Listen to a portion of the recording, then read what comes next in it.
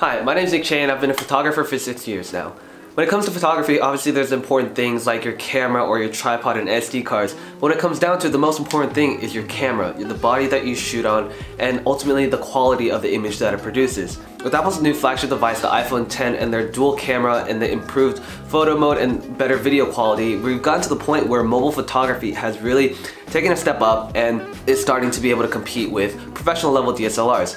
So I decided to run a few experiments. I took 2 portraits with similar backgrounds, similar editing, and tried to get them as close as possible. Then I went to our student center and decided to ask a few questions. The first experiment was which photo they liked better regardless of what brand or which one it was. The second one, whether or not people could tell if it was an iPhone or DSLR. And the third experiment was if I changed the names and told people that the iPhone was actually DSLR and the DSLR was actually an iPhone, would people have the same opinions? Would that change anything, and would that have any influence on their final decision? The iPhone X runs for about $1,000 compared to my $3,000 professional level camera. Aside from the price, there's more important things like portability, comfortability, and just friendliness when you're using it. Obviously, it's way more convenient to have an iPhone in your pocket that works just as well as a professional level camera rather than having to carry around a huge camera body, another lens, SD cards, and a backpack to carry it all in. Obviously, there are a ton of variables and opinions on what makes a photo good, and I can't control for all of them, but I hope this gives a better idea of whether or not an iPhone can truly replace a DSLR camera. So the point of these experiments is to see whether the sacrifice of quality makes up for the convenience of portability. Let's get to it.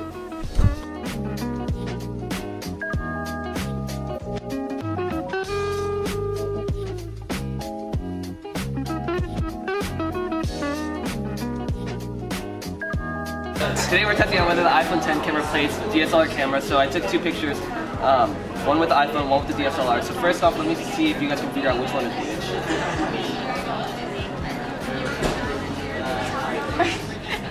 Is that one with the camera? Do you think this one's the camera? Do you think that one's the iPhone? Yeah. I think that one's the iPhone. This one's the iPhone? Okay, what about this one? Is that the camera? Is that the phone? Okay, why do you think that? I think that's the phone. I think that's the camera. That's the camera. That's the camera. That's the phone. Oh, yeah. Why is that? Because that one looks like a portrait. Yeah, that's what I was just saying. Okay, well actually, this is the camera, this is the iPhone. Nailed it. What? I told you. This is the camera, this is the iPhone. Okay, the phone's better. You think the phone's better? Yeah, way better. Camera, this is the phone. Yeah, that looks way better. You think this one looks better? Yeah. Why is that? Because the lighting. So you're a photographer and videographer, so I'm going to ask you, which one do you think is worse? iPhone X camera? iPhone is definitely because yeah, same thing. This puts you closer to the building. This is the No, iPhone X is this this one. iPhone X. This is Yeah, I think. Is he right? no, this is the camera, this is the iPhone X. This is the camera, this is the iPhone Oh X. shit, that's dope. As a videographer yourself, do you think that the iPhone X can start replacing our DSLR cameras? I think it's just like kind of how you take it. It's more of like Right. the person behind the camera than the camera itself. It just has the quality of it. So yeah, that's cool. Okay, awesome. Thank you so much. See you later. Yes. Second. Ooh. Okay, wait. All right, let's do this one first. Okay. Now go to the other one. 1, 2, 3. Okay, so they have differing opinions. He likes the second one, she likes the first one. Okay, what about this one? 1, 2, 3. Okay, there. What the fuck? Different again. So do you think it's iPhone?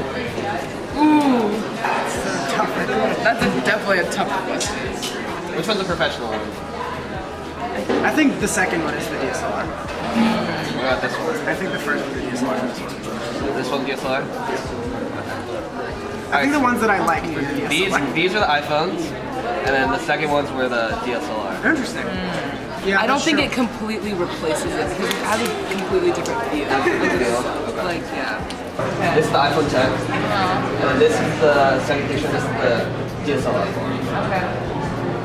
So which one do you like best? First one. This one? Yeah. The iPhone X one? What if I told you that they're sleeves? And this is actually the iPhone and this is the DSLR. So ultimately it didn't matter what the brand was. No, it's a phone, I think it was right? just like the quality. So even if I told you that this was taking on the camera, like the quality is what matters. Yeah. Okay. Awesome. The iPhones, and then these are the DSLRs. Can you tell the difference? For the one on the left, I can tell the difference. And then These are a little harder. yeah. Okay. I think the one on the right was taken with the DSLR because the picture's kind of more vibrant and kind of the focus of it is more there as opposed to like the one on the left, which one's tougher. But I think the one on the right was also the DSLR. Yeah. Yeah, you got it right. Alright, word. Yeah. So do you think we're at the point where iPhones can start replacing DSLRs? So as a photographer, I don't have to carry around this huge $3,000 camera, and I can literally just carry my phone. I would say the pictures are both very nice, and for those who can't see the other option, people would be very content with having the iPhone 10 kind of camera picture with that, and put it into an editor, and it will look just the same. Okay. All right, so I'm gonna tell you guys that this is a DSLR, and then this is the iPhone 10. Which one do you guys like better? I like the DSLR better. Which one point to? I agree. I like the DSLRs. Why is that? To me, it seems like the colors are a little more vibrant. Okay. Yeah, it's a little brighter. It's also a better picture view. What if I told you guys that they're swapped? Oh, shoot. This was the iPhone 10, this was the DSLR, but you guys like the iPhone 10 better? Yeah, I think the yeah. reason that I liked this one better is just because like the lighting is better on my face. Yeah, the colors. Okay. So in certain situations, there's a lot of variables that play into factor of what makes a good photograph, right? Definitely. Yeah. Okay.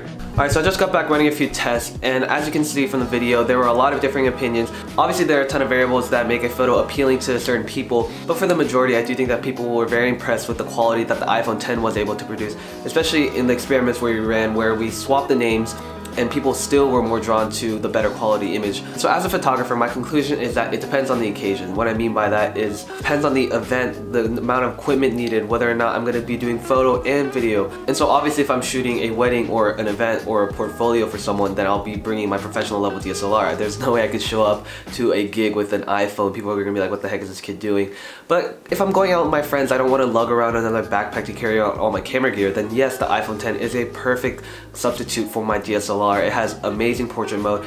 If you throw it into Lightroom, do a few edits, then the images turn out really stellar, to the point where people can't even tell the difference, especially if they're going on social media sharing sites like Instagram or Facebook. That dip in quality is so minimal that people aren't even going to be able to realize it. Overall, very impressed with the photos that came out of the iPhone 10. They were very comparable to the DSLRs, meaning that Apple, along with Samsung and all these other companies, are really stepping up the game to bring mobile photography into the hands of professional photographers. For the everyday consumers, it's a huge advantage to have that portrait mode, especially if you just want to take cool pictures of your friends or subjects with that blurry background. But for the people who are more interested in having that more professional look and that higher quality, then obviously the DSLRs are going to be for you. I hope this video was informative and got my message across. I just want to say thank you to Kachina and all my classmates in writing seminar for making the past semester a great time. I learned a lot as a writer and hope to continue growing throughout the next 4 years. Thank you so much, and I'll see you guys next time.